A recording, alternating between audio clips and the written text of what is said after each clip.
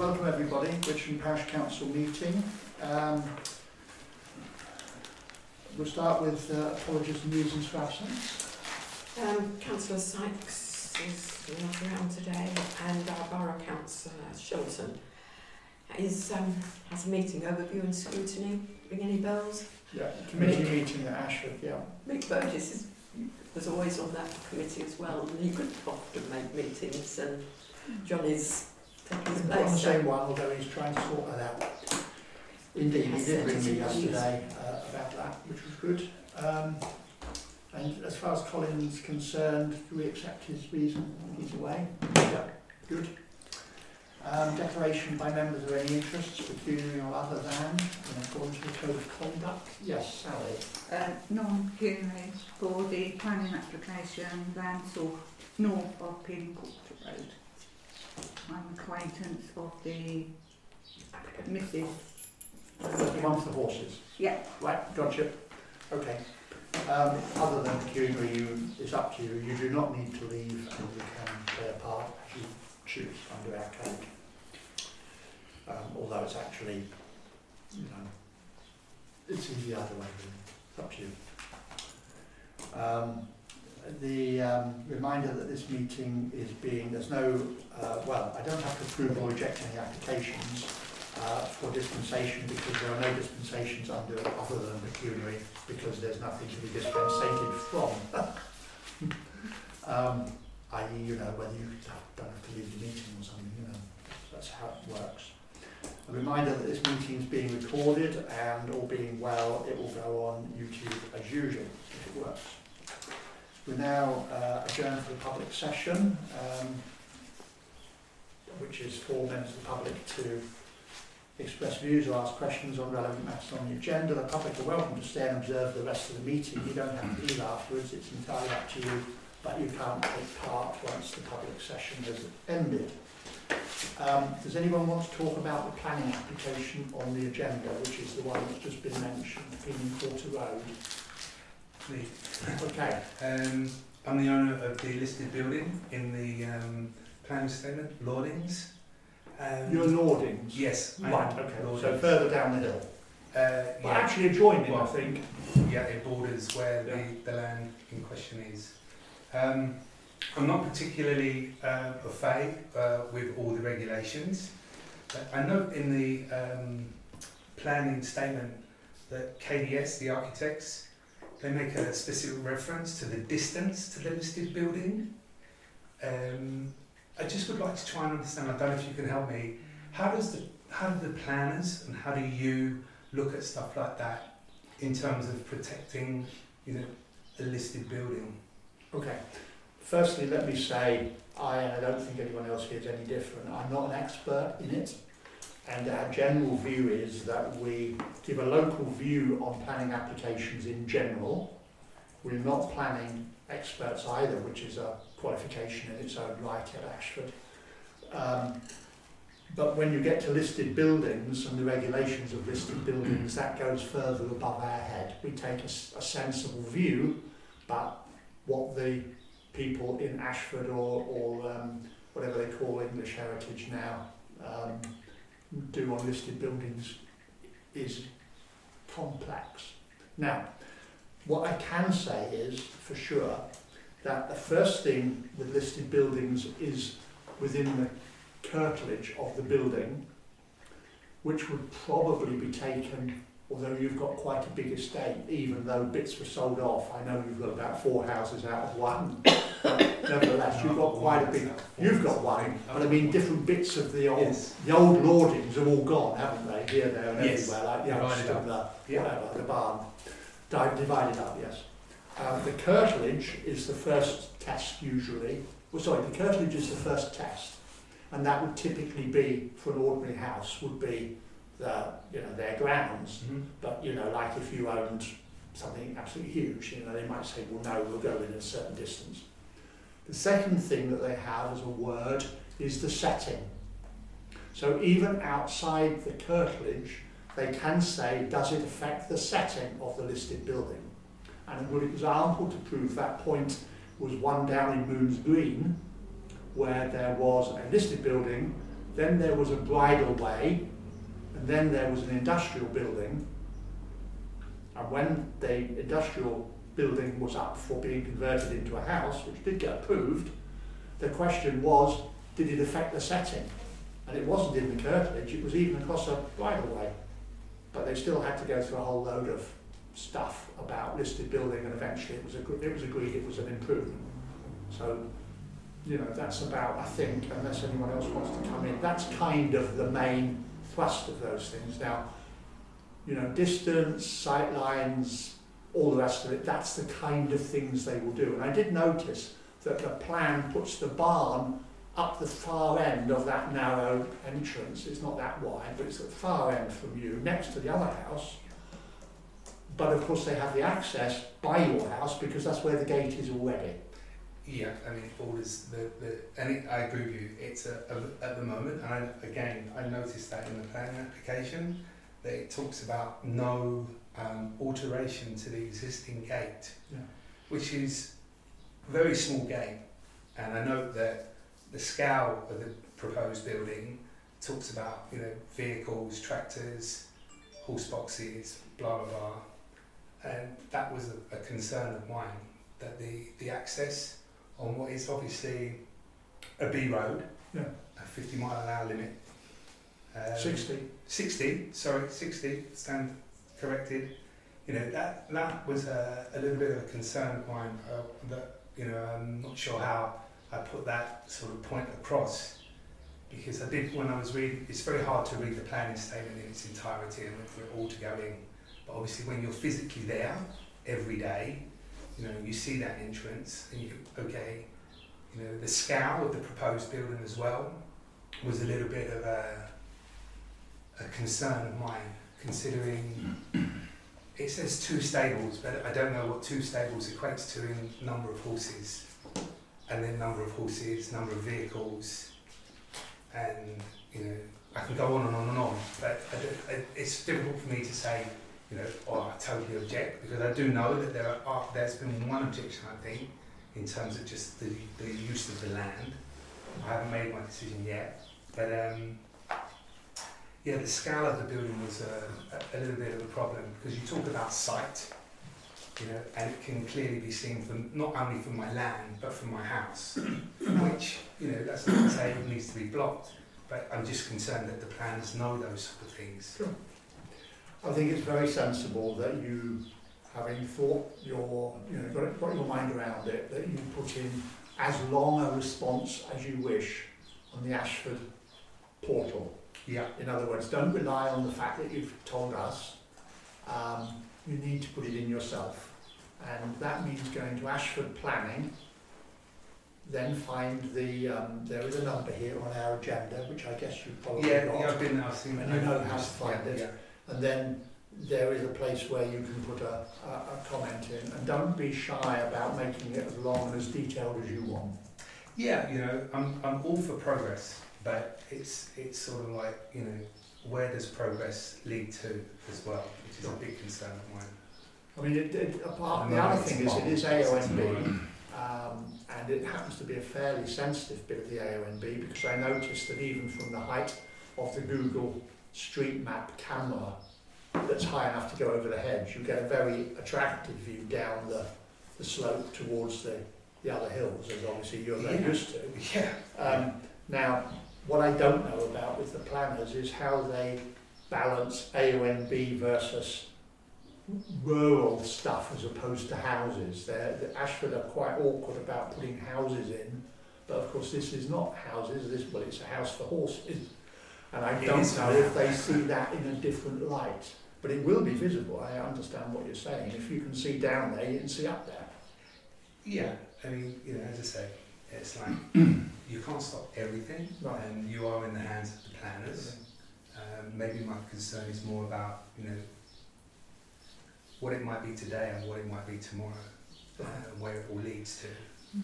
Because obviously, I think the owner of the land is purchased from Tom, was it up to the 10 acres? Right, actually it's a big field. Yeah, and you know, that does become a bit. And that's Tom who? That was Tom Hodge, the previous owner of most of the Lordings, the Oast and the barn, anchor barn. Or is he? And then he So the divided owner it up who and was sold them off. previous to you and had all of that bit also owned that field. Yes, He's he now did, sold that off. and I think Gotcha. he sold that earlier on or late last year or something like Gotcha. that. Okay. Okay. Thank you for that. Does anyone want to ask the gentleman questions? I would just reiterate that I'm not a planner or a planning expert either, but it might be worth pointing out that the issue of traffic on that particular piece of road is very live, and of course we've just recently been through all of that with the big double height garage for vehicles that's half completed now. Yes. Your neighbour. Yeah. And we did express concern over that, and the displays, which are the viewing lines. Yeah. He seems to be very generous in his interpretation of how much land he's taken to build those displays. I don't know if anyone else has noticed that, but I just kind of flag that up. You might be, I'm trying to give a suitable analogy, pushing water uphill with a rake. If you have every right to say whatever, and I completely endorse what the chair said, but I'm just flagging up what they're doing. The other thing, of course, is that the whole issue of enjoying a view and enjoying light in planning and what have you. We actually have much less rights than we think we should have. Yes. It's just one of those things. And also you'll find that change of use from agricultural to equestrian is not insurmountable. And the fact he's moved the barn, the American barn for two up the far end, the gate, that's not going to be something. So I'm not trying to be negative about it. I'm just kind of flagging up the things you. But I completely endorse that this is your opportunity to raise these concerns so that they're taken seriously. And your point about the road and your pushback on the garages that have been built. I know when I had some planning authorisation for some garages, a big point was made on internal turning circles. So, i.e., coming off of the road onto your land, and being able to turn around so that you're not reversing in and out onto that road. And I noticed that plan didn't really. It wasn't that evident, was it? No, especially when you start talking about tractors and horse boxes, yes, and stuff like that, because it's literally, the scale, the actual scale of the property. When you look at it in conjunction with, as I say, Lordings, Anchor Barn, and Lordings Oast, its sheer scale is on the same sort of size as all of those three properties for two stables. It just seems over the top. To be fair, there has been significant development all around the Lordings estate from what it used to be. Absolutely, absolutely. But my point being the scale of the building. I think the developments that you're talking in terms of, if you're talking about those three properties that I mentioned, they're more sort of like very small outbuildings, not a very big barn. Okay. Sorry, one last question as well. Again, talking about the road, I noticed the other day when I was leaving for work that there have been some sort of wires put across the road, as if like you normally put them in conjunction with their checking usability and speed or something like that. Do you know anything about those wires? Do. Well, we can surmise. We did have a go at KCC highways 6-8 weeks ago, the two of us. We put forward a number of things that we would like to see. There's a system now that we're invited to put forward things we'd like to see once a year. So we did that. We had 7 or 8 things. One of which was that we would like them to reconsider the speed limit along your way, which was put forward by the owners of Quarter House about 4 or 5 years ago via the county member, Mike Hill. I went to that meeting and he put it forward and it was turned down by KCC at that time. We've asked them to have another look at that because since they said, it wasn't valid to have it reduced, they've been popping up speed limits around here like a rash, as you know, often with less housing, less bends, less hill than you're on. So we felt that was wrong. Now, they had a look at it at the time, and their immediate reaction was, no, it didn't meet their tests.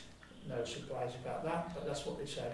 and we will, subject to councillors B, haven't done yet, but we will be trying to push them a bit further on that, because there's no question that they've put 40 limits in elsewhere, with less, on the face of it, less cause than Peeling Quarter Road. So they are doing a survey. They did. Indeed, I'm sorry. Do a survey, yes, so but they did then say, but we will do a survey on actual speeds. Okay, and so that's what it did for. Okay. One of the curiosities, which I find hard to understand, but this is what they say, is that they will only put a speed limit in, which is pretty close to what people do already. In other words, if everyone's tearing along at 60 miles an hour because they're allowed to, they won't put a 40 limit in because it's too low compared to the 60. But if everyone's doing 45, they don't mind calling it 40. It's bizarre. That's but very bizarre. They're very clear about that.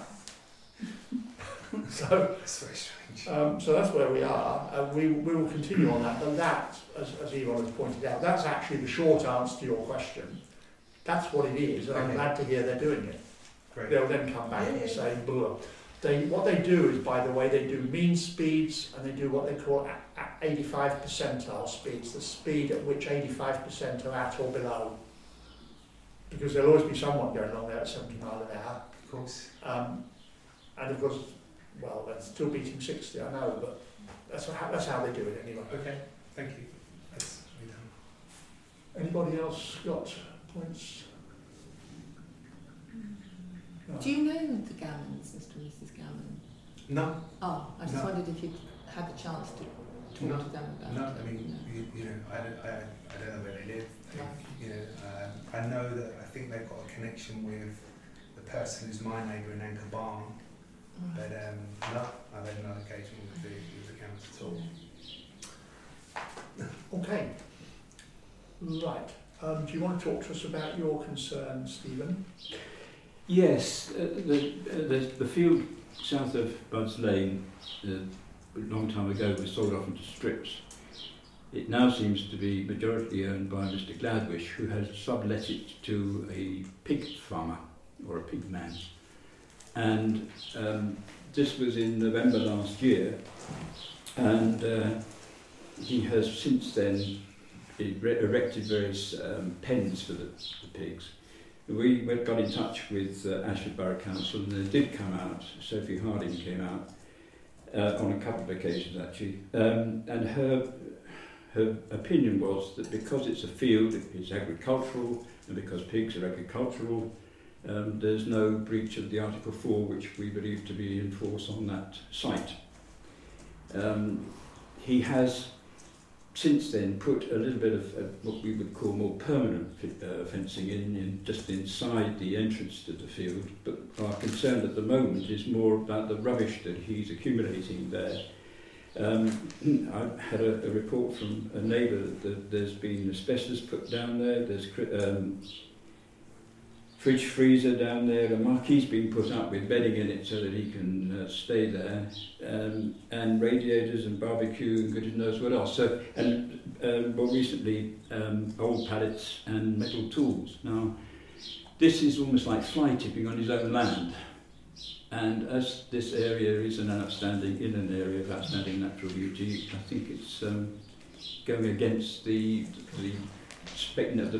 understanding of what should be going on down there. I don't think we're ever going to get rid of the pigs. I think he's got the right to put the pigs there. They are being moved around the field so that the structure, there's the pens that he's building are made of pallets, but I think he moves them around. Obviously the pigs churn up the land, so they need to be moved around. But there is this concern about the rubbish. Okay. And do you think that he has got rights to the extra strips? I thought he just got one strip. Well, I think he's got rights rather than he's just he's using an awful lot of people's. Yeah, he's using an awful lot of the land. But it seems that Mr. Gladwish, who is the landowner, actually now owns a good percentage, a large percentage. He's been buying them up, has he? Yeah, because we believe that Mr. Parsons down at Bud's house owned several strips there. In fact, it turns out he only owns one. Oh, right. Are these the pigs that were in the field behind number one buds next door to the garden? No, that was just completely separate. No. They're a completely separate operation. Yes. That was a different piggery. So that they're no longer a concern. No, the couple who owned number one left. It's only a rented property, and they left. We believe perhaps because they were successful in securing a small holding. It's not the field that we're talking about. So that land has now been overgrown and just returned to nature. And is the concern of the pigs exactly equivalent to the concern that existed there? Or is it a different concern? We have to accept it. We as residents have to accept it, that the pigs are agricultural, the field is agricultural, and he therefore has a right to put the pigs on this land. Our concern at the moment is, and so therefore he is not in breach of Article 4, which is in existence on that field. Our concern now is the state of the amount of rubbish and other things that he is effectively fly tipping, even though it's on his own rented land. See, I don't think there's any law against that, is there? It's very difficult. But it's in an area of outstanding natural beauty. I mean, the comparison I'm thinking of is down at Maytham Farm, if you know where that is. If you go down on the way to Roland and towards the railway, and you turn left, there's a farm down there, and it's an AONB and so on, but there's no end of dead tractors and dead almost any other machinery. I mean, great fields of it. And I know there's been a representation about it, and I know Wittersham Parish Council looked at it and said it's not our business. It's my understanding, Stephen, from your neighbour, that DEFRA were called in as with the RSP. Yes, actually, as I understand it from Sophie Harding at Ashford, that she understands that the pig man actually called in DEFRA for advice. But they did attend, and I was there when they did attend. Not there, I was at home when they attended. Unfortunately, they were not English, and their English was not that brilliant, but I managed to obtain from them that they were DEFRA. And he has apparently called in other help as well. It's a pretty squalid sort of setup. I also understood from your neighbour that the fencing that he's using as pens could almost be termed more like permanent than... Yes, I mean it's been... And that's the concern that yes. According to Article 4 you're not supposed to put up fencing. I have photographs. Yeah, I think, as I said, he was using pallets. I haven't been down there myself for various reasons, but he has been using pallets, and effectively they could be dismantled and moved around, which is to say that he needed to do to move the pigs around. But I'm getting the impression that he's perhaps they're more permanent structures now. Well, the fact that he's taking, because he's got to walk all that way, I mean, there's no vehicle access, and it's quite a tricky and long path to get down from Buds Lane to his bit of land that he's using, and the fact that he's taken a fridge freezer and big radiators down there. I think one of the concerns is it's not what he's doing now, it's a little bit like your concern. Yes. What happens in the future. The other thing is you made a comment about this trench that he's constructing. And he's digging a trench towards the standpipe that belongs to, we think it belongs to Piper. Well, he's got no water. He's got no water down there for the pigs. No, and that's been one of the concerns about the health of the pigs. But the standpipe, it may be if it's in the field opposite the houses, is that actually belongs to Charles Parsons at Bud's house. And I don't think he'd be very impressed if somebody started siphoning off water from his standpipe. Sure. I just wondered, almost going back to the previous conversation, has anyone been down to have a word with him? I think it's a little bit... He's not been particularly receptive. No, I mean that's often the first line of advice that local authorities will give in neighbour disputes. Yeah, sure. Is to say, look, can you just go and have an informal chat? Now, if he tells you to disappear, or similar words to that, or some sort of firearm gets produced, then you might want to beat a hasty retreat. Yeah, But I just wondered if anyone had reached out to them. No, I mean, well, one example was that he parks his van in at the gateway to the track that leads down to the field. Right. That gateway happens to be the turning site for all vehicles using Buds Lane, the houses further up Buds Lane, delivery vehicles and all the rest of it. His van obstructs that nicely. So people have actually approached him and said, you know, look, could you move your vehicle? And have not been particularly receptive to that, let's put it that way. So he kind of holds a bit of a ace in his hand with that, doesn't he? It's what, sorry? Did he own the entrance? No, nobody quite knows who owns the track. That's we've had problems in the past. He has rights over the track. We were asked about the question years ago when the previous fellow built the big chalet and had to knock it down again. Okay. General point. I was told some while ago by Ashford, by the chief exec there, that they were going to reorganise their enforcement section. I haven't heard that it's been done yet. Right. There's been lots of complaints from other parish councils at the Ashford meetings about enforcement being very weak or non-existent, and I'm hoping that they are going to do something about it. But it's part of the planning department. The planners in the planning department are coming and going, like, you know. I think that's been historical, hasn't it? All the time. The other thing is that I know when Sophie Harding came out, she was extremely busy. Sure. So I suspect that that's all doesn't help. No. Okay, I think we'll call a halt on that unless there's anything else that the two of you would like to raise. Otherwise I'll close the public session and then we'll do planning first, so we'll leap ahead to the planning after we've done the no, we can do that. Yeah, we've got to confirm the minutes and then we can leap ahead to the planning, so feel very welcome to stay at least for that or as long as you wish. And then we'll do the item on the piggery. Oh, right, okay. And again, you're welcome to stay on afterwards, but we'll at least do those first. So we'll adjourn the public session. Oh, sorry, you did ask a question, but I think Yvonne answered it, which was to show you where the land was.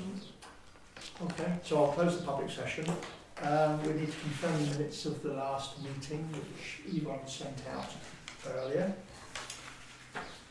Is everybody happy with them? Can I say no? Yes, everybody happy. Good. Yeah.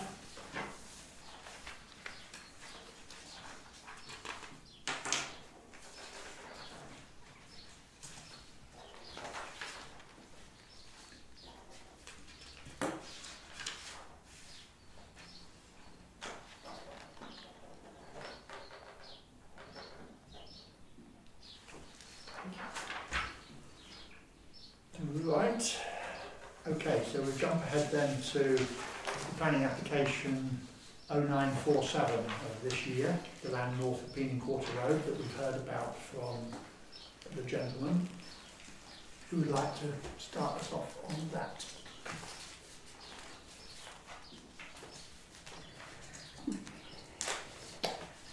I have to admit, when I first looked at it, I was concerned about the listed building, but I actually think it's far enough away. It's not going to cause any problems. So I'm quite happy with it. Okay. I don't really have a strong view on it either way. I appreciate your concerns and I'm sure in your position I probably feel the same. But as you say, Jeremy, it doesn't really, it's not an issue usually with planning, with the planning department, is it, on how it affects views and light? I don't think that will probably be the thing. The listed building and the setting is probably the one that's most difficult, and they will have to consider that. And I think perhaps we will draw their attention to that. They should know anyway, but we draw their attention to that. We can say that representations have been made, which they have. I mean, having heard what was said earlier, which I hadn't thought about really, was the access. That's my concern. I think that's the other thing.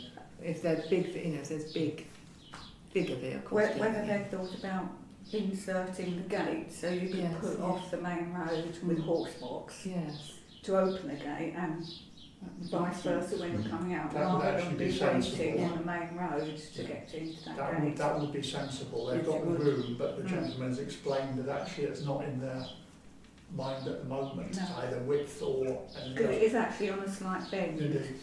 There I as mean, the well. first thing about access is to leave it in the same place on the road, not necessarily the gate in the same place. Another anxiety is that Kent County Council have got themselves in a bit of hot water lately by saying that they feel that their job is to approve plans. Now, they were talking about houses, not stables, but they feel that their first responsibility is to approve them and that they aren't going to generally make a lot of fuss about things, although they have assured us that they'll take a professional view. But basically the message was, don't ask us to keep refusing things because we aren't going to. The curiosity there, of course, is that that access is just another step towards reducing the speed limit. But we've got two aims there. One is to get the speed limit, and the other one is to consider whether it's the right plan to have. And I don't have anything to add to I, notwithstanding what the gentleman said earlier on, and I do understand that, my advice is to, you know, make his submission. I looked at it from a planning point of view. It's not change of use to residential or industrial, it's change of use from agricultural to equestrian. I looked at the size of the American barn, given the fact it's not just stabling, it's also keeping feed, hay and what have you. And to me, it just looked, having spent a weekend on a different farm, it looked like a sort of pretty standard stuff, and I thought that the covering note that we got, which was pointing out that it was in that position so to minimise disruption to all the neighbours around in terms of light, noise and what have you, I thought was very considered. So I can't see any reason to say, on a planning point of view, to object. it does potentially, I suppose, unless there's a wrinkle I don't know, it does potentially open up the possibility to turn it into a conversion to residential later. Well, that's all over the island, Jeremy. We've been all over that with so many different applications. It's no different really to the bloke who's half built his garage. Next thing is it'll be, you know, got a two-storey thing on top of that. It's got a separate driveway, a beautiful brick entrance. Bingo, you've got another house. The trouble is, the trouble is, what might happen in the future is really not relevant to the planning discussion, and I completely understand why people have views on, excuse the pun, on the view and the area and what have you. But I think our duty is to look at from a planning point of view and encourage individual residents where they feel very strongly to make those representations, and that avenue is there, and it's worked very well in the past. Okay, so can I suggest then that we do a narrative to say that it is adjoining a listed building and the representation has been made on that, but that's one for the listings officer to think about. That we have anxieties about the access in through the gate, which is now on a tricky road, and so far KCC have refused to reduce the speed limit, despite, I mean, let's face it, there's about 20 other gates along there, but you know, this is another one. And not only one they're going to drive cars in and out of, but they're going to drive horse boxes in and out of, presumably. I mean, a car with a horse box behind it, which obviously is a trickier manoeuvre altogether. Exactly what's going on down the road at Hope Farm. Yeah. And But maybe the access is Simon's, wider. and Simon's Trailers. Yeah, I mean, this is a narrow I think the access thing route. the sort of thing that strikes me is that how can we use this to the advantage of our campaign to reduce the speed limit there? You know, I think that's something that, if we make that point, I think that we should remind the council, the planning authority, that it is a listed building. Never ever assume that they've spotted that, given their paucity of resources at the moment. And I think that's probably all we can do. Okay, so we're supportive with concerns, if you like. We have no objection to having the stables, but we have concerns about some of the, as such, but we have concerns about those other issues that should be taken into account. I think we, just for the benefit of our visitor, we should say that the amount of notice they take of us is fairly modest. As in, we do agree sometimes, but that's by coincidence. Right, okay, now the piggery. The Article 4, as I recall, and Ashford did go to the High Court on that a few years ago after you got them wound up, and also Charlie Parsons. They did go to the High Court and got an injunction at the time, and that was to defend the Article 4, which I think is essentially against structures, which is what that was. It wasn't piggery, it was a cabin. Yes, it was a hut. Yeah. And the Ashford Borough Council went to the High Court for an injunction. Sorry, I should have said that we've kind of dropped into another adjournment by accident. Yeah, but the injunction, which they obtained just before Easter, which was actually a major achievement, was in respect only of that particular site. The Article 4, as I understand it, applies to the whole field. All the strips, absolutely. Okay. And apparently, as I understand it, because I did check some time ago, that is still in force. Yeah. Oh, the Article 4 is still in force. Yes. Well, I don't think it's been removed, even if it could be.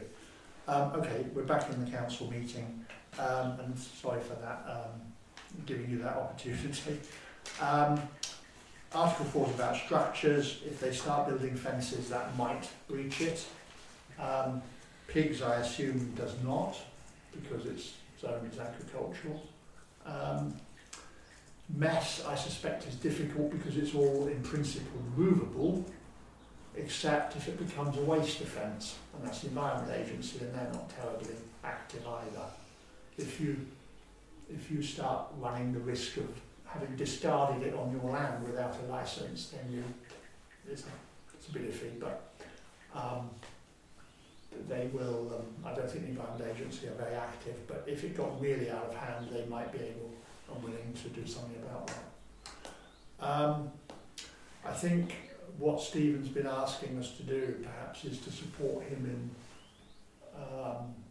pushing Ashford to do more about it, or to take more interest in it. Is that something people want us to do? Can I say something, Jeremy? Please because do. I did go and have a long chat with Stephen's neighbour, Ray Pilcher, and I have got the documentation you have, Stephen. I did read through it, and the understanding I got from it was that back at the beginning, Gladwich actually bought the land and then divided it into strips with the intent of marketing it to be sold as those strips, as he has done in other areas locally and even as far away as Dorset. And what has happened in a couple of instances is that caravans are put on each strip, and from there they become really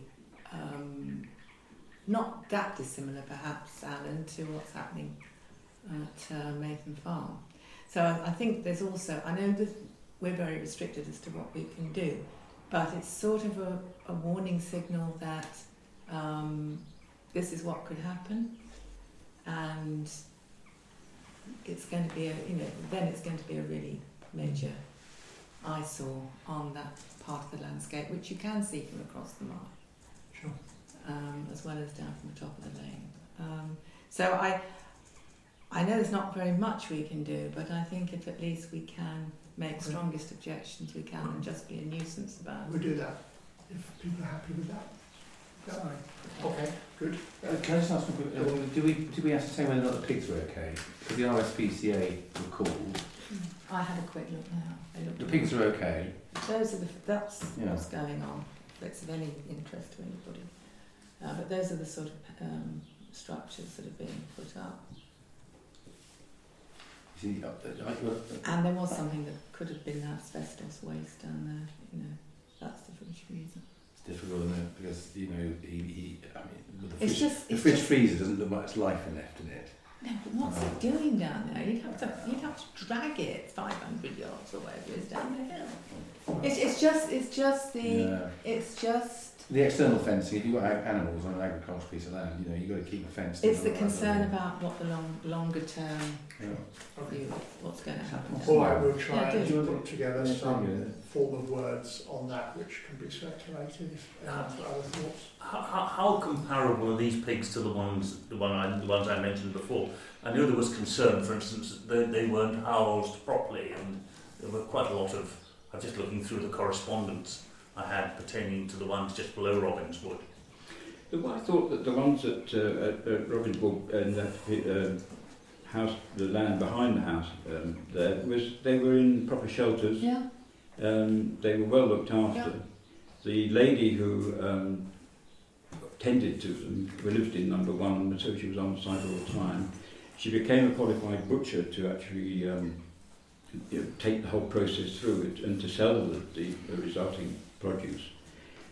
So I think that they were extremely well looked after. I can't say the same about the pens and the state of the pigs down at the field. I mean, the problem there was that in the garden at Robinswood there was a holiday accommodation, and it was within 10 feet of the boundary where the pigs were. Okay, Alan, that was the whole difference, that was being done in a residential garden. Yeah. And this Yes. isn't. Yes. Okay, let's move on from pigs then. Thank you. Right, back to our agenda then, and we're then on matters arising.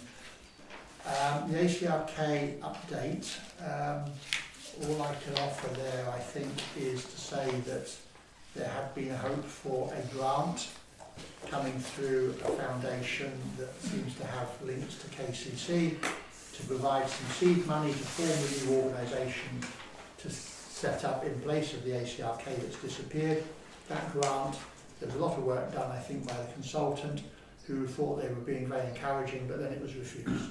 And she was going to try and find out why, get some feedback, don't know the answer. So It had the support of DEFRA, it had the support of the whole panel, but it was sent to, the suspicion is it was the decision of one person and it was political. I have heard a bit of that, yeah. But I mean, she is going to appeal it. Indeed. There doesn't seem to be an appeal mechanism, but she can obviously have a poke at it. Yeah. I've suggested that just puts the thing back on KCC if it's not being washed through their charitable funds that come, we think, from the government, then they'll have to find it somewhere else. It's their problem. Okay, the Highways Improvement Plan update. I'm afraid we haven't formulated a response to KCC yet while I've been doing those other papers. There was a concern raised with me today, this morning, from a resident down Peening Quarter Road about the horses, and saying that she thought there was an accident waiting to happen there with the children. And I was able to say that that's the one thing that KCC were relatively positive about, was putting up signs warning people that there could be horses. But of course that's only half the answer, but at least it's something. The bus shelter update. What have you got to say there? Well, only that after the last meeting we were going to try the advertising in the Wilden ad, but when we looked at it we couldn't find an appropriate heading.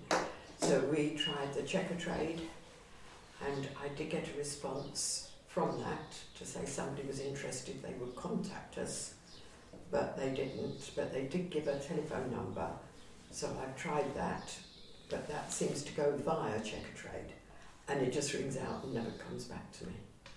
So we haven't really got any further than we were before with the original people that were interested. Or not, yeah.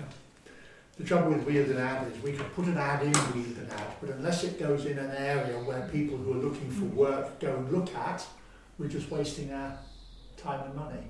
You know, there's 30 pages or whatever of small ads, and unless there's something for sort of, you know, construction opportunities or something, people won't be looking at it. And there isn't. Has it gone in the Outlook and Oxley? I don't think we did the Outlook, we did next door. I think the Outlook and Oxley might be worth trying, because otherwise we could be sitting here in the middle of winter, nothing has changed, and you know, personally I'm drifting more towards this Guymer thing. replacing it. I mean, if we can't get anyone remotely interested in renovating and repair, Extraordinary. I find it. You know, I'm staggered. Times we live in. Yeah. Greg doesn't want to take the project on, does he? Well, he did make it clear at the beginning he didn't wish to. Yeah, but is it worth kind of saying Well, here's what we've got. we're slightly stuck? Because he was a good project manager for the whole sign. Yes, but So- we should do it again and make that clear. I mean, my suggestion is that we do look at Outlook. Where else could we promote this? Problem with taking somebody we know well is that if something goes wrong, then we all get head and hands then, don't we? Well, True. That's a problem. well, We'll continue trying to make progress. It went in Facebook, on Facebook as well. yeah. Okay, the Swan ACV update. Leslie and I went to the Swan last week and we had a chat with Kevin Gillespie. We heard the gospel according to Kevin. And he was relaxed about the ACV and you're submitting it any time. It's all done, but he just didn't want to do it before telling him. Well done. Right, insurance cover update. Okay, I spoke to BHIB, our brokers. They advised that the cover for you should be on the Village Hall insurance, not BHIB. Although other people seem to have some doubt about that, but that's what they told me. I spoke to Sam Collins, who was going to check their insurance policy because it's due for renewal any time soon. That was a couple of weeks ago now. And also our brokers said that their policy, which was an interesting point, should definitely be in the name of the trustees and not the Village Hall. And we don't know, I don't know, because she had to go and check. I haven't seen her since what the answer to that was. What I did do then was ask the sports club where they stood, and they've come back and said it's definitely in their case in the names of the trustees, which is what it should be. Still a question of what they underwrite, but at least in the names of the trustees you're halfway along. So we're waiting on that being progressed, I'm afraid. Right, we've done the planning application. So we move on to reviewing the financial regulations that we deferred last time.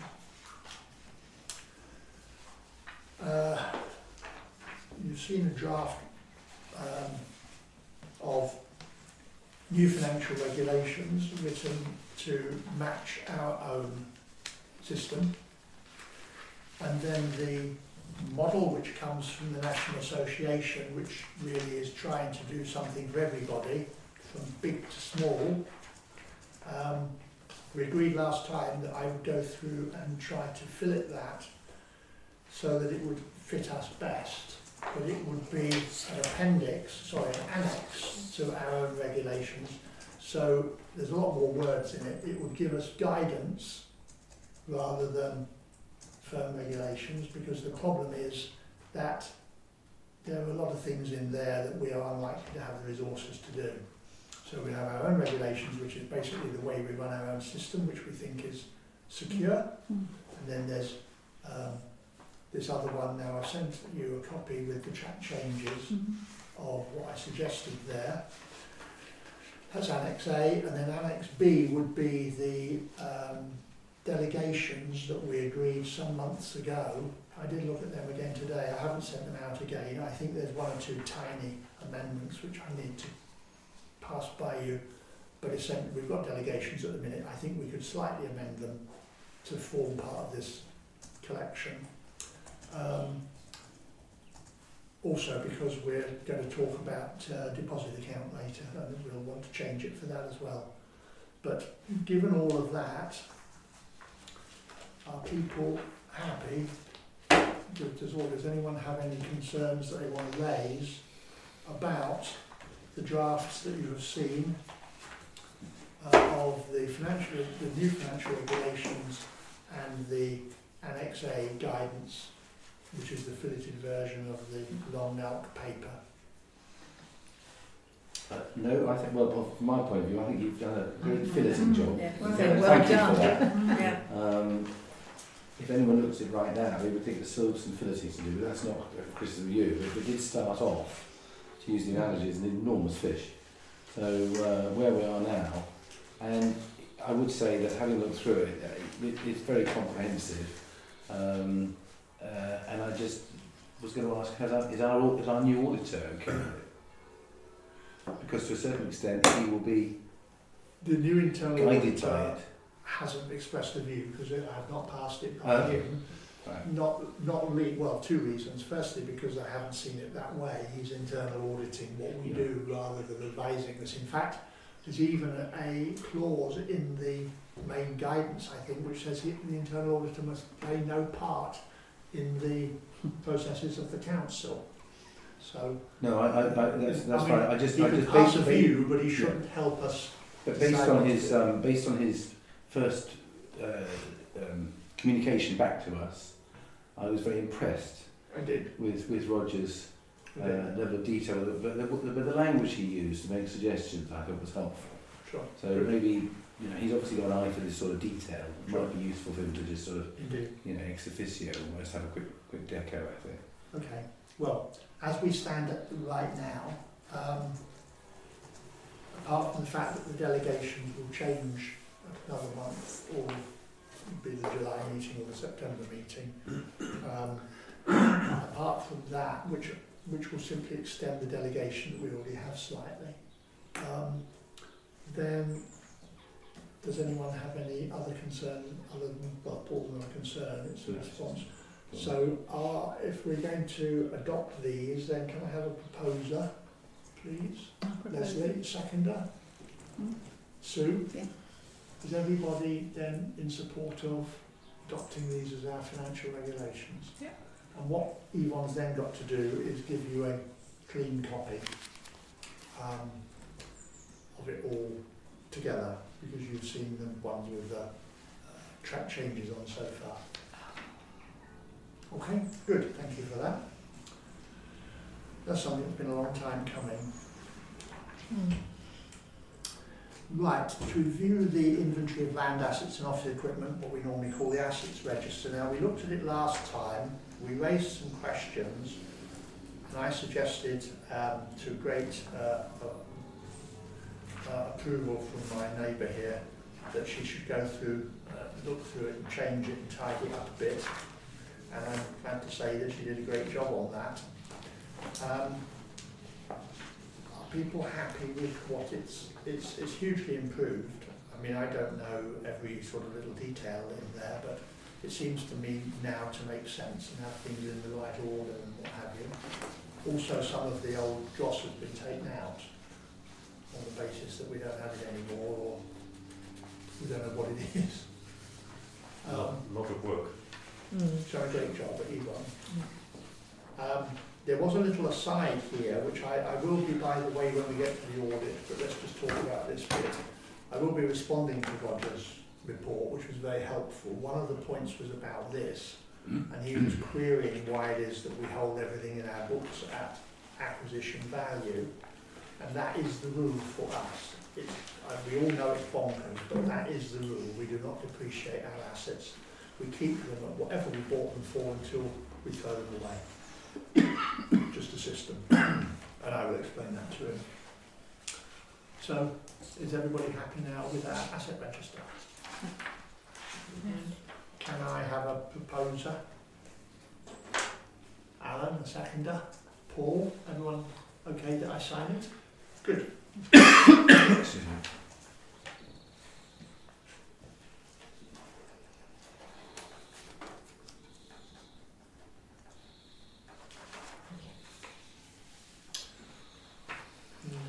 Good, thank you for that.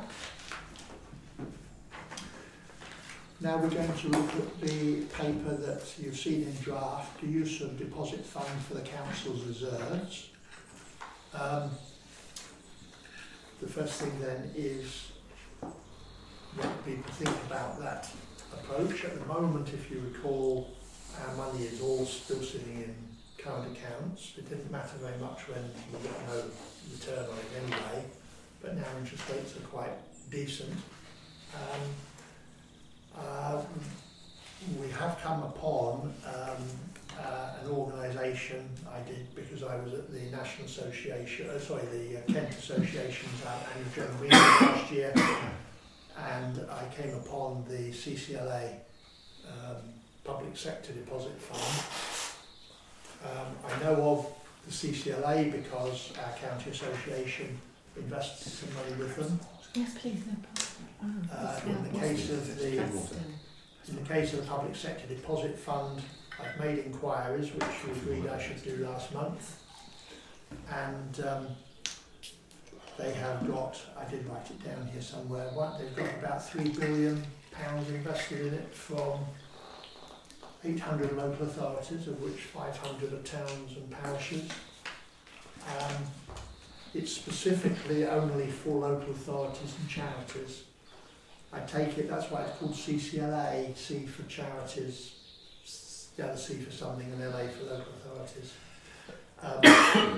It's a money market fund, but the money market, their deposits are made then in bank deposits via certificates of deposit, which are never longer than 3 months. It's withdrawable on demand, presumably on the basis that not everyone wishes to withdraw it the same day. But it is essentially on demand. They don't have an issue. There is a lot of money there and there's a lot of liquidity.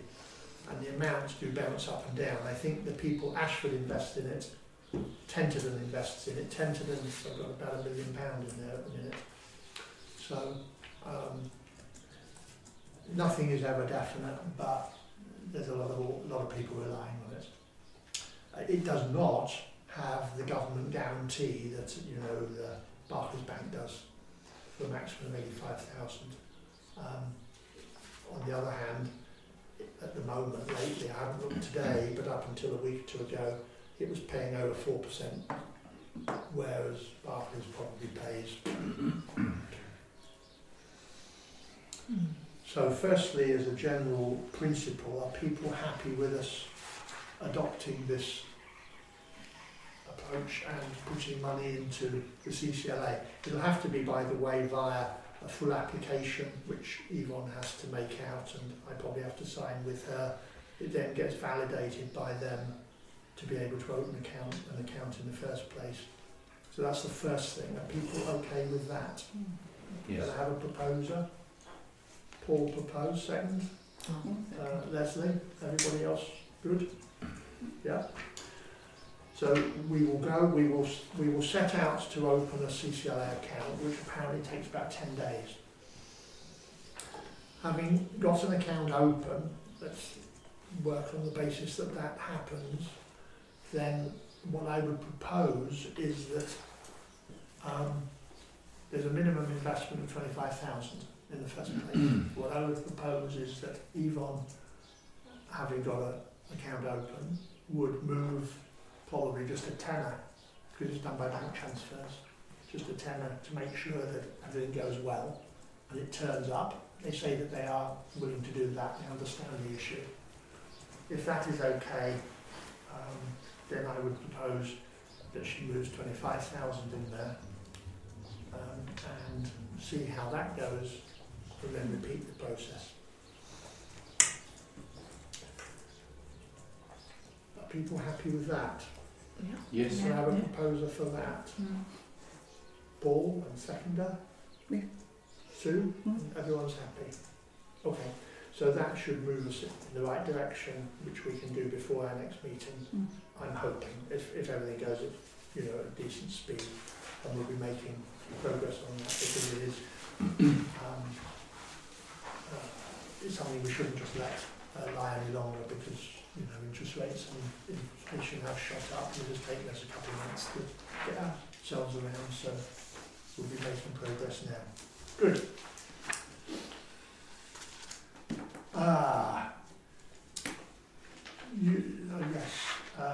Land south of Budds Lane, the piggery, possible contravention of Article 4 of the Town and Country Plan. We've done it. Internal Auditor's Report. Okay, We got Roger Parker to do the internal audit this time because our usual internal auditor was unable to do it, David Chesson. Roger appeared to be a suitable internal auditor. I mean, there are things in the guidance notes that we've already covered about it needing to be somebody who's kind of into that world. They don't have to be an accountant, but they have to be into that world. Roger, in his long Royal Navy career, has had to deal with service accounts, and he has another private interest where he's been involved in the accounts. As you will have seen, he gave us a very good report. He found that the accounts were very well kept. He came up with a few ideas and points which were perfectly fair to raise, although there are answers to them, such as, for instance, the way the chairman's expenses, as he calls it, it's actually the chairman's allowance, which is not drawn, but we use it for odds and ends, like the drinks at the Christmas meeting. It doesn't come to me at all. And he wondered why we didn't spend the budget and whether we should give the rest to charity. We do give donations away at a rather larger amount than that, and there's no reason why we should deal with that little trifle. But he obviously felt that it was my expenses, and it isn't actually. And the proper title is chairman's allowance, but it's misused, really. It's treated as a bit of bunts for things that we can't otherwise easily pay for, like the wreath that there's something that the British Legion probably don't realise. It's the chairman's allowance that pays for the contribution for the wreath each year. So I will respond to all of them. I don't think there's anything here that we particularly need to discuss. Well, there's a bit of anxiety as to whether you underclaimed your expenses, Yvonne. Yes, do you want me to quickly just go through? So Yes, if you want to, yeah. Because most of these are They're straightforward. They're pretty easy little things. Yeah, please do. what I do. Yeah, obviously it was my mistake. I put the wrong number down for the cheque. Put 2 numbers round the wrong way. So yeah. The expenses. It was when I do my expenses. You all see the sheet. The first half is my expenses, and then on this occasion, the second bit came out of the chairman's allowance. So although I got refunded because I said it was the refreshments which I paid for, so I had to put it, half of it to my allowance, half of it to the chairman's allowance, but Roger only picked out that there was a bigger amount. Your expenses were smaller than you had paid because the rest went into different heading. But yes, it was the way it was split up. That's an interesting point. Okay. Yes, half of it was shown as my expenses, half of it was shown as that, but I got it all. Okay. So, yes, I did Okay, myself. that's understood. Budget, we just talked about that bit. Hillview Garage, that's where Alf chooses who he goes to, and he found it was better to go to somewhere else. Payments list, yes, that's fair enough. I hadn't realised it came out with the numbers were all over the place. I did make it easier for him by putting voucher numbers on all the invoices and stuff so he could easily find it. But I've now found if I go to a different way, I can put it in number order rather than date order. That's We good. put it in date order before, but then for workplace pension, for instance, which half of it goes to our salary and half of it goes to the pension department we have to pay. They same date, but they put 3 other things in between it, so that it's just it was in date order, it goes in at the same time. But now if I put it in number order, that sorts that out. So that does that bit. We've done the assets bit, and the other thing that he thought ought to be looked at, which he wasn't happy about, was this bit really. When I do, this is when we do the bank rec. So I produce the paperwork that goes with this, because I have to obviously do the bank rec for 2 accounts, Lloyds and Unity Trust, and then we do a joint one. But obviously I'm doing one of these for each month, and he found it difficult to get these in and out of one of these. could I find a better way of doing it, basically? Because obviously it ends up with 12 of these two have to. I think you should send him some instructions. But that's what. It's a bit fiddly. That's what that bit's about. Wouldn't lose any sleep if on any of that. Okay, so we've had the internal auditor's report and Yvonne's explained all those points well. I will reply to the points he's made as best I can, and I'll pass it by Yvonne so she can remind me the bits I've just forgotten. And then send that off to him, and I'll thank him obviously on behalf of the council for picking that up. He did it very quickly, and he did say actually he enjoyed doing it, and he thought he understood the council a lot better, mainly probably understanding what permitted lots tough it is. Okay, It was clever of you to find him. so yes, perfect. So we're happy, it was Yvonne's idea I think. It was clever of whoever found him to find him. We're happy to accept the internal audit report. Okay, good. And that there were no concerns. Right, the annual return we're on now. This is the particular faff that we have to do now.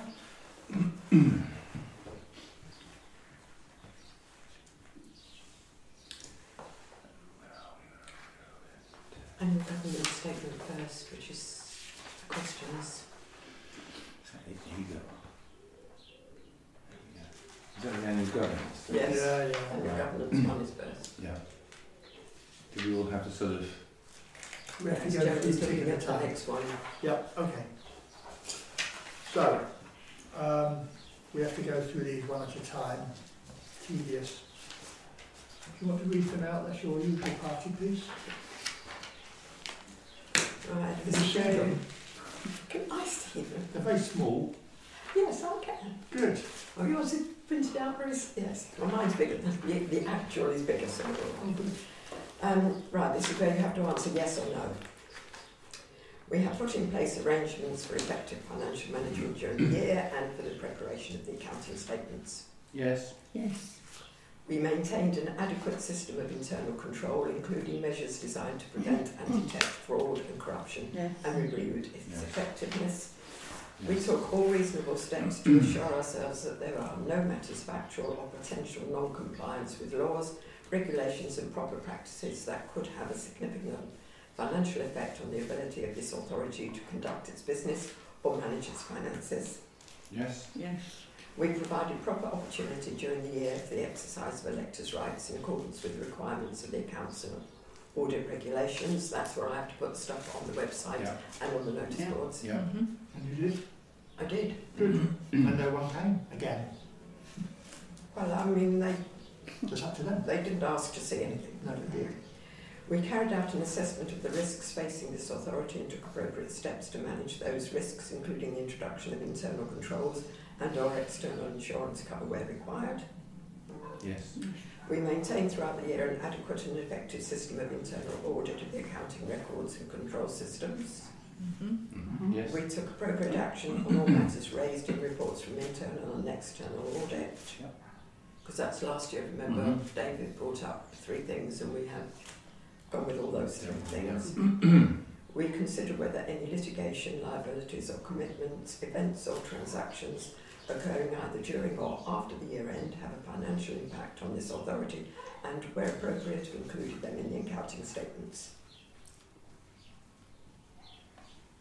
Well, we haven't had any, so... And then the next one doesn't apply to us, does it? It's an error. Trust funds, no. Okay. So is everybody happy with us ticking them off? Yes. Can I have a proposer? Paul and Leslie? And everyone else agreeing? Good. And everyone has to sign it, I think. Yes, you've got to do it first. Let's see. Date is the 13th of the 6th.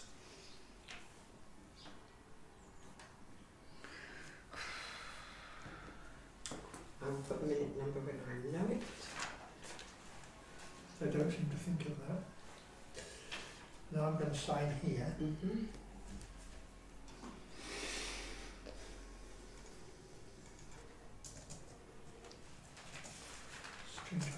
before you do it, because it's you've done it all. So Well, no, because the council has agreed.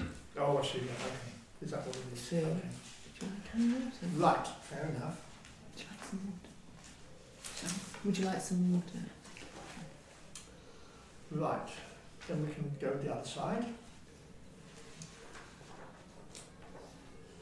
Right, well this is, we've all seen this as well, sheet with all the numbers on, which will tie up with the receipts and payments and things that you had last time. Mm-hmm. I've had to have signed it beforehand. This is one where I had to do it beforehand, so I did it when I did all this back in April. So, if you're all happy with that, propose and second, please. Proposer. Leslie, seconder. Alan. Everyone good? Yes. Mm-hmm. Right.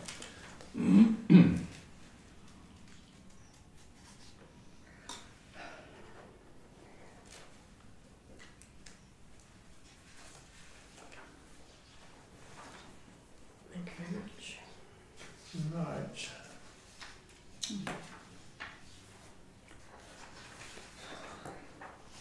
Okay.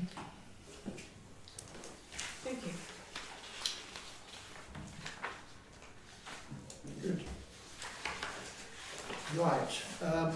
Correspondence. An email came from ABC regarding streetlights. This is now a saga that's been going on for 3 years. I went back in terms of calc to say that things seem to be in a bit of a muddle in ABC, and the guy there, the person who's got the project to manage, has said he would go and ask other people in KCC whether they're actually doing this or not. We've had different views from different people, so it's just on the back burner for now. I might have managed to kill it off. As far as Wittersham is concerned, if the worst comes to the worst, they will maybe ask us to take over the responsibility and the costs of about 5 or 6 street lights.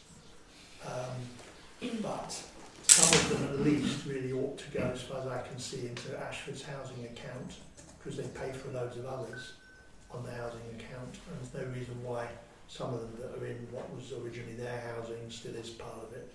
Shouldn't go the same way.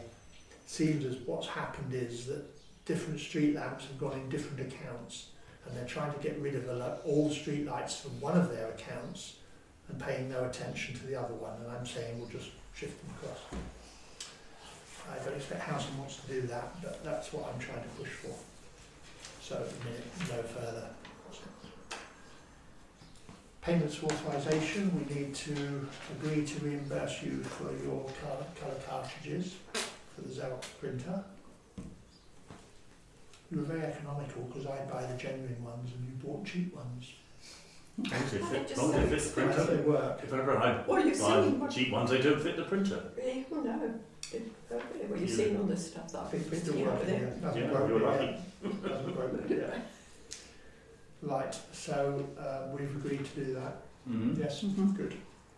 Because we also agree here the clerk's expenses. Okay, working party reports. Caretaker? Well, only that you all saw the Calvin newsletter with Alf's photo in it for Indeed. the Yeah. Community Award presented by Kennardington. That's very nice of them. I think it's a fair point to say that's not, of course, one for us to do because he's our employee. But it's very nice that they did. Yes, I did know about it beforehand. Don't suppose Stoner had done it. You could Photoshop it. Right. I hope they saw it in the magazine. Finance. We've got therefore to, we come to the transaction statements next. Yes. So finance working party, I don't think there's anything to think of at the minute, is there? No, No. nothing. So we've got the monthly accounts here. You'll see that I eventually got the money out of KCC for our contribution. For last year. Yes, in Sorry, May. can I just ask a quick question? Mhm. Is this the monthly transaction statement? Yeah. Right. When you send out 2 documents, can I make a request that you give them different names? Yeah, it's Because mine the come out one with the same name. Yeah. I never know which one you're talking about. The trouble is because I have one's in the caretaker caretaker and the other's in finance, and they both. But the big one is the big one. Okay, that's fair enough. It will always. The first one will always be the main one. Yes, where you see we've got the £8,000. Yeah. They tried to tell me when I kept chasing it that they'd already paid it. They said they paid it in September and gave me the reference number until I pointed out that I actually didn't invoice until November. So sharp practice. But it's also a year late, so next year they'll say they've already paid it and we'll say no, that was the year before. Right. But yes, otherwise I think it's all fair. As far as these two sheets are concerned, by the way, the small one is all included in the big one anyway. Just gives us Just so the we know caretaker the details. versus the rest of it. Did anyone have any anxieties about what was in there? You saw that we handed out the prizes for the Best Dressed House competition, which went slightly above what we originally thought because we had a joint second prize, having looked at them, the judges as it were. But anyway, there we go. So can I sign them? Yes. We bought a new litter bin. We did. Yes. Where? For it's a community one that's going to go outside the shop, so we got two because Oh, it's right. always been It's filled overfilled. with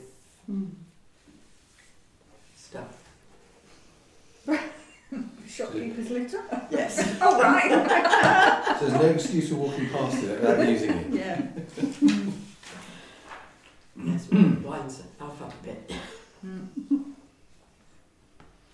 We should try and get sponsored, really, shouldn't we?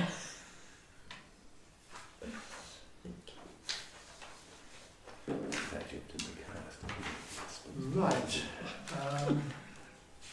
Life's too short, Paul. The caretaker scheme's end of year statement and the budget with the amendment. This is the caretaker scheme runs a month late because it started a month late 12 years ago.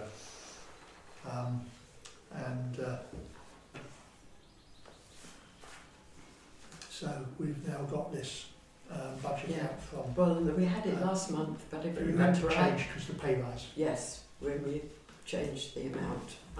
Indeed, for the budget. Everybody happy with that? Yep. Yes. There's one thing, do note that we're 10,000 over what's coming in.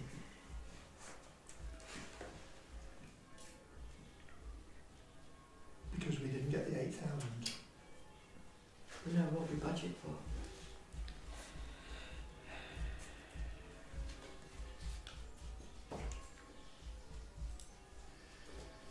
We're always over.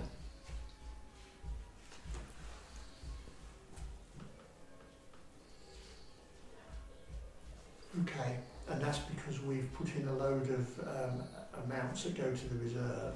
Yes, I mean, this is how it, This is our actual expected income Yes. with the 8 included.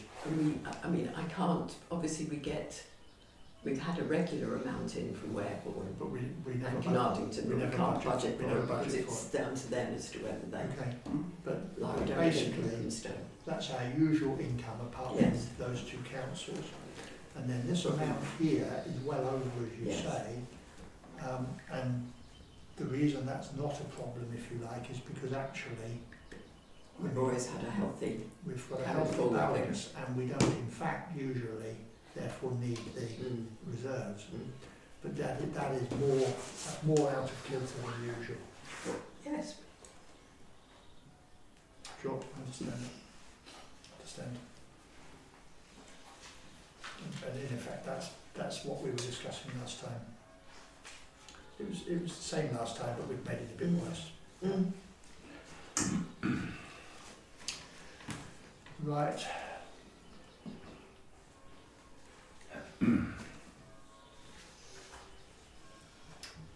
yeah.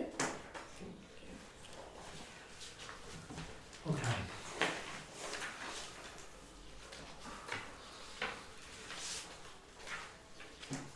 Right, can go as well.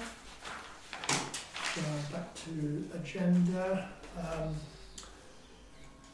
So planning decisions that we've received. The Poplar Road 37 is the old telephone exchange, which went through very quickly. We supported that, it went through.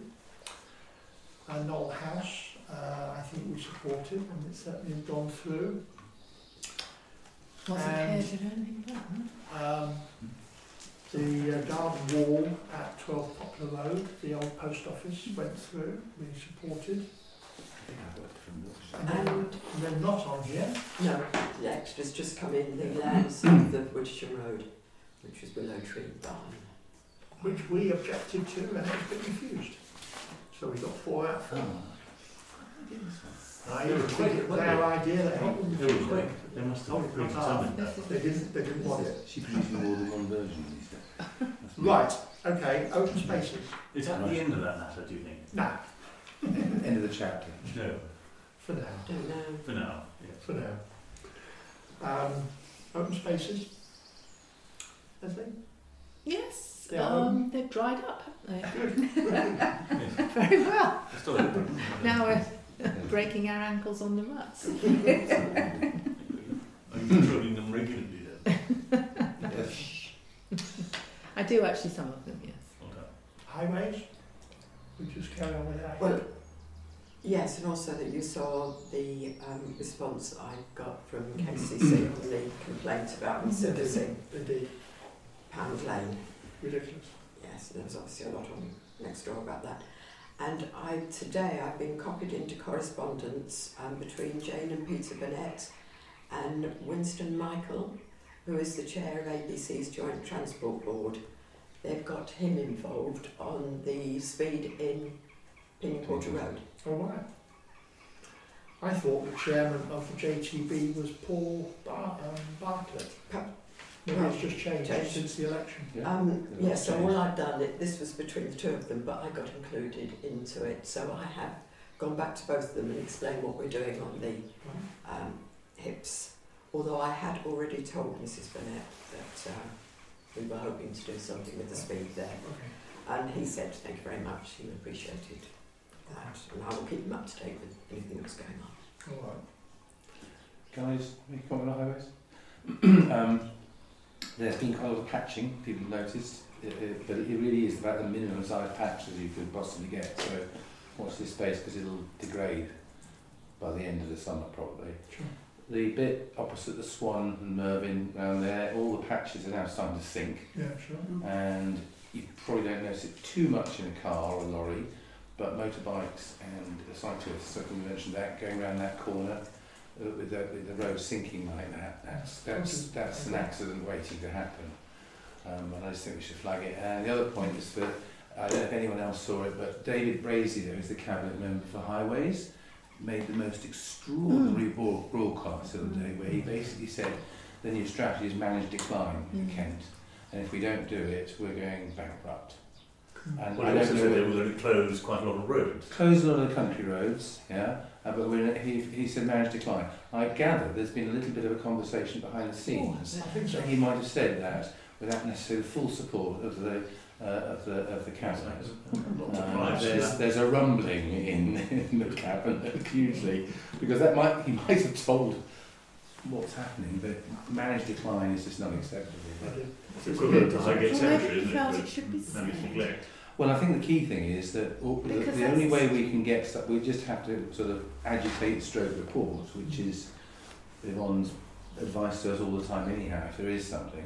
And it's literally outside my house, the middle of the road started to sink in the middle by about that much. There's a huge rut right in the middle. We have to be impressed that when they do have something reported down, they actually sometimes come out incredibly quickly. Yes.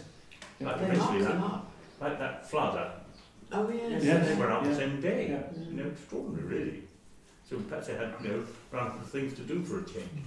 I think the key thing is what was also reported on next door, that we what are the parish council doing about it and that?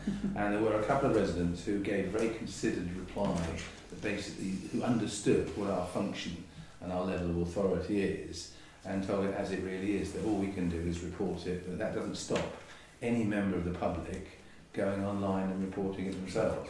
Sure. Maybe we should remind them in the next outlook that of that, because I think sometimes people in the heat of the moment forget that they have that opportunity to do it themselves. As far as David Brady is concerned, his earlier sally was, I'm not not quite sure when this came out. I only got it a couple of weeks ago, but I think it was earlier, where he wrote to all the joint transportation boards. There's one for every district council or borough council. And as far as I can tell, it went to all of them. And this is what I kind of hinted at earlier, where he wrote to say that Kent County Council were not in the business of refusing applications for planning. They felt their job was to approve them, unless they felt there were serious safety risks. And this was a 2-page note, and it went on to say, don't complain about the roads being overloaded or about queues or whatever. That's the way it is. And if the houses are built and they make it worse, then don't blame us, because everywhere else is worse anyway, and you just have to put up with it. That's roughly what it said. I figured that you would get it in the neck from some other county councillors. I assume you did. I hope so. Then there was this broadcast which I had heard about, saying that the funny thing is that somewhere just now, I don't remember where it was, but I have seen them acknowledging that they do have a duty to look after the roads. They always tell us about the duty to do the social care for children and adults, and that's where all the money goes. They do have a duty for roads. Well, they've got a duty, and they've got a duty to themselves, because if they do neglect them and it's shown that, then I would have thought they're open to litigation. Sure. Yeah, latest Weeze is considering closing 3 recycling centres. And someone pointed out that there might be a related massive increase in fly tipping. Oh, but they don't do that. The district has to do that. Yeah, but it's still there. I suspect he's not looking to stand again in the next election.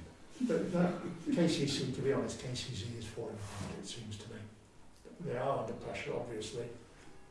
They need to take serious, because the government won't let them, they've got their cap unless they have a referendum. The money is all being spent in vast amounts in certain places, and I mean, it may be that they've made big cuts in their staff, but I have not heard anything about it. And that's the only thing they're going to be able to do, really. When I qualified in 1975, my consultant took me aside and he said, Alan, well, welcome to the team. You do realise the health service will completely collapse within 6 months. And he was right. No, that was 1975. I think making a personal comment like that to you is a bit rough. Okay, so public rights of way. They're dry. Good. Metals growing. Cemetery churchyard. Yeah. Looks quite tidy, nicely cut again. Yeah. Good. What I haven't said before is that I did meant to mention that you probably noticed that Alf went, I suggested he went with the half of it, no mow May. Yeah. So the left-hand side, the older bit, Yes. we left, and it's all been beautifully flowered, and nobody's complained, so that's half Good. and half. I think yes, it's managed neglect on one side, and Yes, well that's what, because Maybe we should put Alf in charge of the road next. Managed neglect on one side, and the other side he didn't bother to mow. No, that's not fair. One side is looking really lovely. It is looking very nice. Yes. down there, yes, maybe. Right. And I meant to show you a photo, I sent a photo actually. Our oak tree In leaf. got lots of leaves on it. Oh, well done. Then the bishop's prayer did I well. was going to say, well done, Mrs. Despite the dry weather. Yes. Mrs. Bishop, yes. Okay, next meeting we've got in the diary in July. One item for information from me, we did look at a draft paper on approach to risk mitigation and control, and unfortunately it got forgotten in the agenda this month, so it'll be on next month's. That was something we were committed to do, and we've all looked at the draft, but obviously we can't approve it till we approve it, and we can't approve it when it's not on the agenda. So that will be deferred till next month.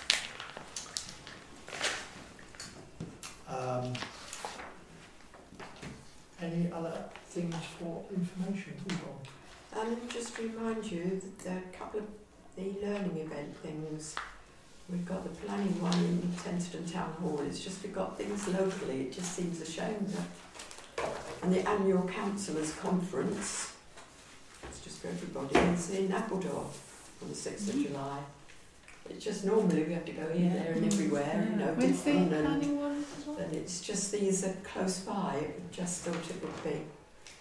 When is the planning one in Tenterton? Well, there's the planning one is 21st of June, but I can, when I looked at the councillors' conference, it seems to be including that in the afternoon session there. Okay. So the 6th of July one is an all-day one, 9:30 to 4:30, whereas the other one's a 6:30 evening one on the 21st of June. But just close by would be. Just thought I would bring that to your attention. Thank you. 6th of July. All right. Nothing else. Is that, you know, soon? Just a reminder that it's the Male Voice Police Choir on Saturday evening at the church, 7:30, if anybody would like to attend. Thank you. I should be there. 7:30. I'll be there. 7:30. I know I've seen it in the...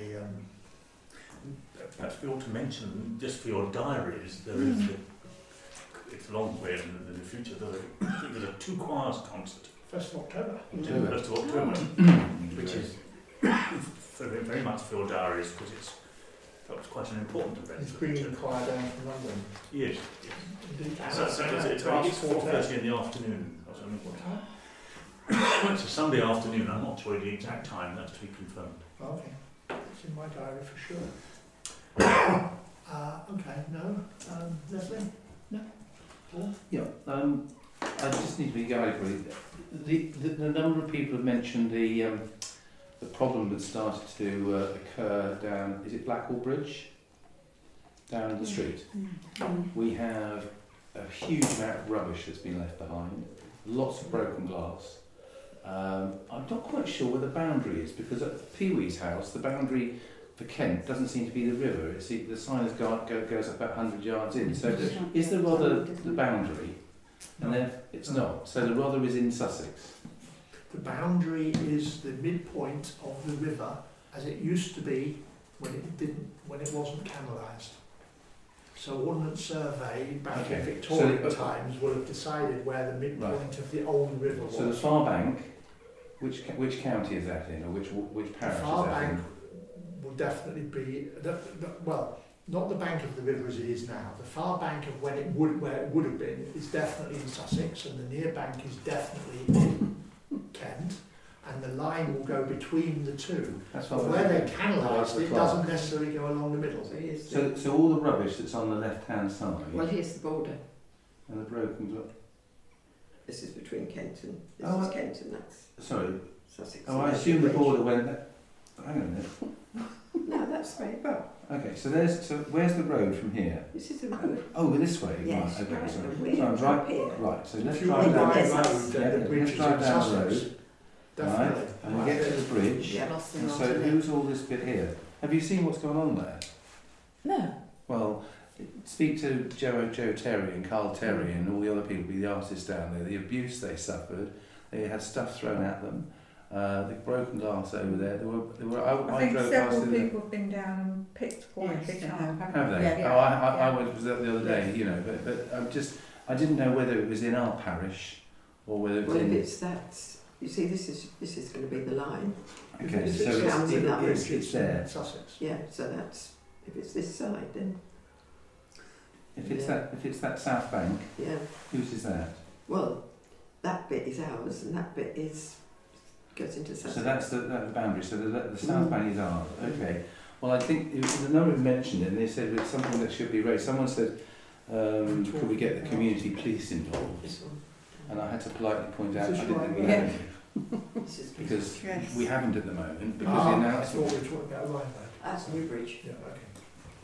That's Black. No, I understand that. But it's a situation or an example where people look to us to show some sort of leadership, and there's not a great deal we can do. But if it is in our parish, which it looks like it is, then I'm so pleased to hear people have been down there and cleared it up.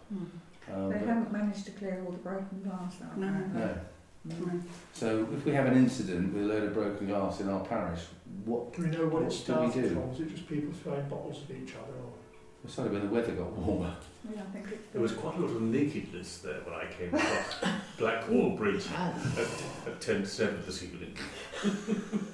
There was quite, yesterday. Nakedness. Well, real nakedness. Real nakedness. Yeah, as opposed to. Yeah.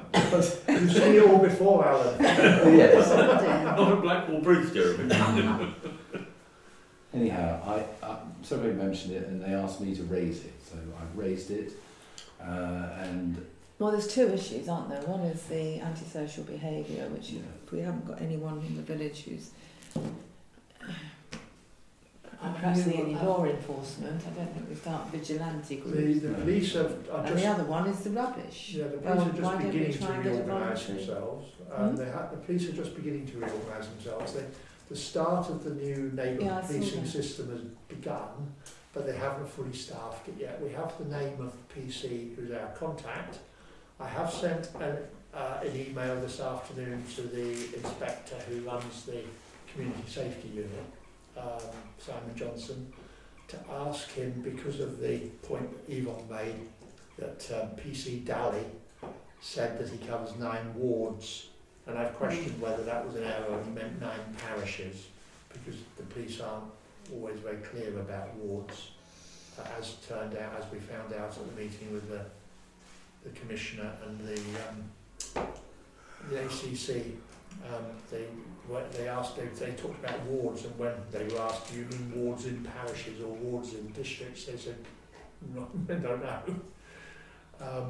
So, I mean, 9 wards, as Yvonne pointed out, is pretty extraordinary, because there's 4 parishes in one ward here. Not always, I mean, Biddenden is 1 ward. But, 9 wards would be a hell of a lot. But it may be that he's simply only the contact, rather than the person what does. And I'll ask that question. It may be that we can get... Can we as a parish council draw PC Daly's attention to what's going on, at least, and at least we've got on record. I think that is perfectly reasonable. We have that. I mean, this is the reason they've done all this now. Yeah. They've put PCs into local policing on a named basis, whereas previously it was only the PCSOs who were named.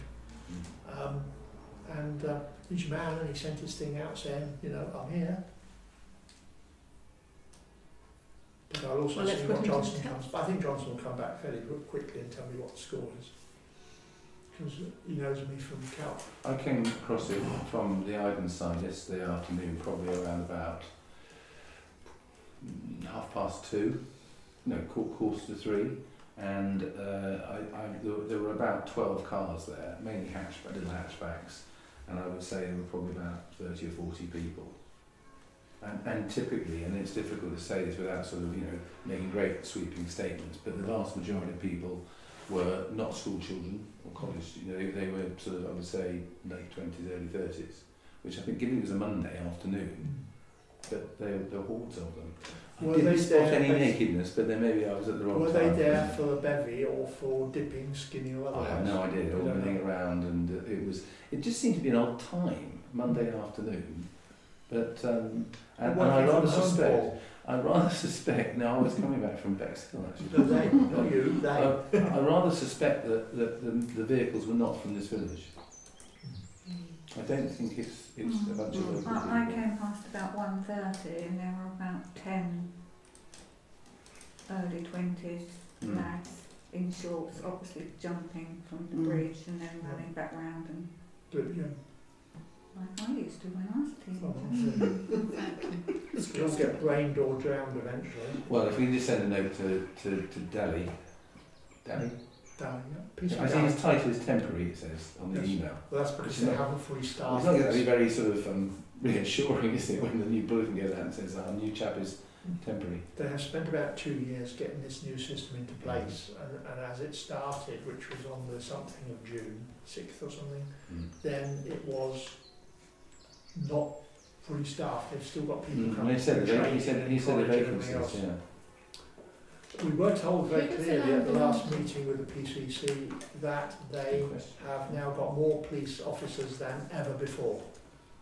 They have actually done more than catching up, either have or they will when they once come out of college. Wonder where they are. I agree with you. Who does the land belong to, Jeremy? Is Yeah, it who's Southern the land? Water? Who does the land belong to? The banks of them, you know. Is it under private It's ownership not, or is it? We had a that planning belongs- application for someone who wanted to put a campsite. Yes, there. that was Yes, on the outside field. the It's the road. other side, isn't it?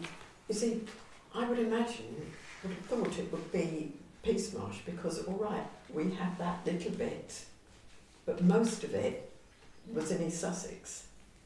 So whoever owns that land, but when we had that planning application for the other side of the road, we were asked, and Peace Marsh were asked, we were Yes. both, because we both had it. Neighbours. But I mean, who's responsible for those? Could be the for those Environment lands? Agency. The You- Environment I Agency don't are know. definitely responsible for that pumping station, if that's where it is. Was that only on your one, my road? The pumping stations will be EA's. EA took over whatever the National Rivers Authority had, but I don't know if National Rivers Authority ever used to own those medium-sized rivers. Then again, Well, I think we should write to the PC copying in our new ward councillor. Just so he's Oh, yeah. He's taking a great interest. He I rang see. me yesterday, apologised very much for not Yeah. being able to come today, and he also briefed me on the Oxley Alabama decision last week at the committee. I mean, And, dare one saying, should we put some litter bins down there? Well, if we put litter bins down there, we don't have to Someone's got empty them. empty it. Yeah. And you see, we can't put it on somebody else's land. But that's We on only put it, who's yes. who it belongs Well, to. once again, it's going to be the landowner on the other side, I would imagine. And then would be the ones I'm thinking will be getting really upset about this, if it's their land. Yeah. Might be in our parish, but that's... Ashford might know. If you ask Ashford, but I mean, getting a reply is another thing. Ashford might know who owns it. In any event, they can probably look up land registry documents that we can't easily. Well, again, if we found out who owned it, at least we Okay, can. yeah. CCTV on the pumping station. There you go. We can notify them of our concern, what they need to do about it. Okay. That's it then. Thank you very much. Thank you, ladies and gentlemen. Congratulations for staying till the end. Thank you. Interesting. Thank you very much. Just echo that comment, but it's been interesting. Thank you very much. It's interesting to see Parish Councillor